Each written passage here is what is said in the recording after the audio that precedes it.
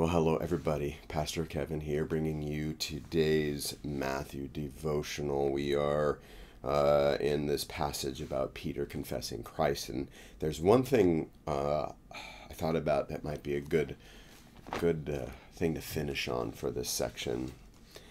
In the beginning, it says, "Now when Jesus came into the district of Caesarea Philippi with his disciples."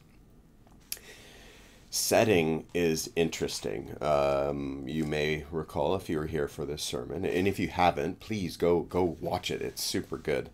I know both the content of Isaac's and Sam's were super good. And one of the most important things about this whole place of declaration is it was this place of foreign worship, right? Yeah, if you go back really far, you have Baal worship. There were temples to Baal in this area. You step forward and it becomes a place where the Greek and Greek gods start to take over, right? That's why Caesarea Philippi used to be called Paneas, after the god Pan, who was the son of Hermes, who was the son of Zeus. And horrible things happened, kind of like the most ridiculous, crazy, defiling sexual debauchery would happen in this worship of the god Pan, in order to, and it's the idea of bringing up the gods out of their rest in the place of the dead, right? There's this cave, you may have recalled, either pastor you listened to pointing out this cave that exists in Caesarea Philippi, where it was a place of worship of Pan. And there were temple complexes there. And so you go from Baal worship to Greek god worship to Roman Caesar worship even. And that's where it gets its name. Caesarea Philippi was named that by Herod Philip. And it was in honor of Caesar, but also in honor of himself, right? And it also differentiated its name from Caesarea that was on the water over to the west. And the reason why I say setting is important is that for some reason, the way this all lays out, we see that this confession takes place outside of Israel, in foreign lands, but not just foreign lands, in lands or in places where horrific, other god worship happened. And this is where he would say, to Peter, the gates of Hades won't prevail, and he's giving the keys of the kingdom and so forth. And there's something about this moment that's super important, because a turn is happening. But what I want to ask you is that, how do you see your setting? Like, if you really think about it, we are in a place that's very different from then in many ways, and similar in others. There's this idea that Peter's making this foundational confession of Jesus is the Messiah. He is the Son of the living God. We all made our confession in a particular place and time that's different than there, but again, look at the similarities. And the reason I'm pointing this out is, do you see the setting in which you have made this confession as a place that is good and no problems, or do you see it as it's actually a place that's much like Caesarea Philippi? That where you are, where you actually confess your faith, and by God's grace and will, you are proclaiming his name into it. Is this a place that's more like Caesarea Philippi? Or is it like, oh, it's a place that's already good, right? And I think whether you realize it or not, we tend, oftentimes, to live our lives as if everything that we're in is fine. And what that does is it has a seat comfort in the place that we're at. And I have to imagine the disciples and Peter, as they went to Caesarea Philippi, it wasn't necessarily a comfortable setting. They in fact, arguably, they left Israel because it was uncomfortable. They were worried about what was happening. So they're moving from one discomfort into another.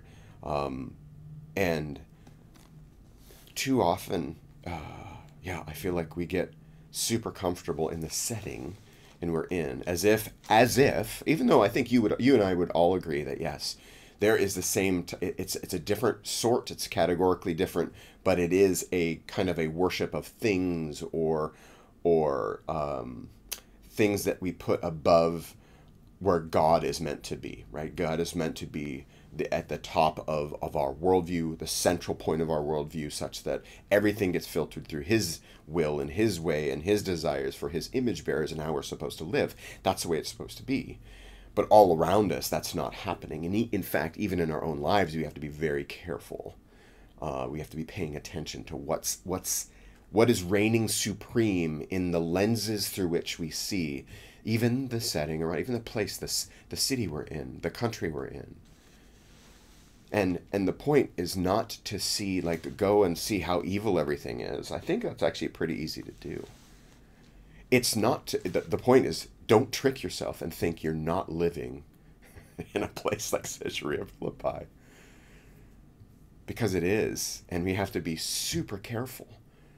Because, as people live their lives out in ways they are, at least we could say, not worshiping God. But they seemingly are worshiping something else, whether it be money or job or sex or whatever. They are worshiping something because that's where their time and their energy and their mental thought, it all goes toward these things and not toward Jesus. And we can get caught up in the same things. When everyone around you in the setting that you're in is actually worshiping these things, we must be very careful that we don't get caught up in that worship. I need that message too. I was just saying this to someone recently. I love that I can order me some Amazon and have it in 2 days. Like, whatever I need, I can just order it and it's there within a couple of days, right? And I think we have to be careful. We're soaking in the waters that's like Caesarea Philippi, and we want to make sure that we're not pointing to the world that we're worshiping the same things they are. So today, think about it. What are the things where maybe we can slightly, and by the way, I'm not saying you should never buy anything from Amazon or anything. My point is that in our hearts, the comfort and ease and simplicity of how we live starts to raise in our lens and our worldview such that it may diminish God, or at least it may diminish how people see how we see God and how we worship God. So there's care that needs to be taken. And in some cases, we do need to rip certain things out of our lives because it's not the same. It's taking a precedent over our worship of our King. So as always, I point you back to, there was one who came who did not fear going to the cross, knew the pain and anguish of it, but went to it for you and for me. And that needed to happen. There was nothing else that was going to save us. There was no one who had the power. There was no one who had the clout. There was no one who deserved the honor and glory and that would do this on our behalf, that would have saved us. Nobody. But the one who could and would did for you and for me. He hung on a cross. He was scourged. He was just treated like a mockery for you and for me. Didn't have to do that, but he did.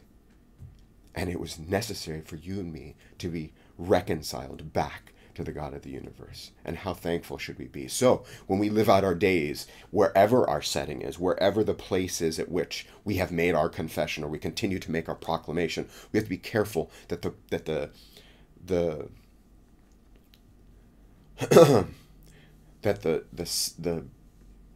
environment of that place doesn't seep in to how we live in a way that actually diminishes God.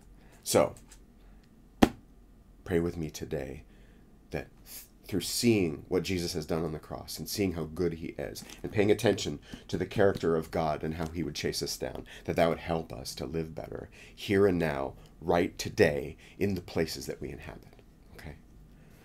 Father God, we thank you so much for this day. Let this be a day where we actually reveal your glory in everything that we do, that your glory would be on our lips. Maybe it's in the silent, maybe it's in our heads, that we would be just thinking, no, thank you, Lord Jesus. You are the faithful one. You are the good one. You are the one who gives mercy, and you are the one who gives forgiveness. You are the one who saves us, and no one else could. We definitely couldn't. Thank you for that. Help us to honor you and give you glory this day in all the things that we do.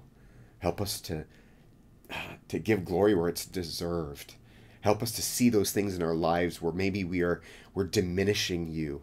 Help us to see that, please. We ask all of this in Jesus' name. Amen. Okay, till we see you next time.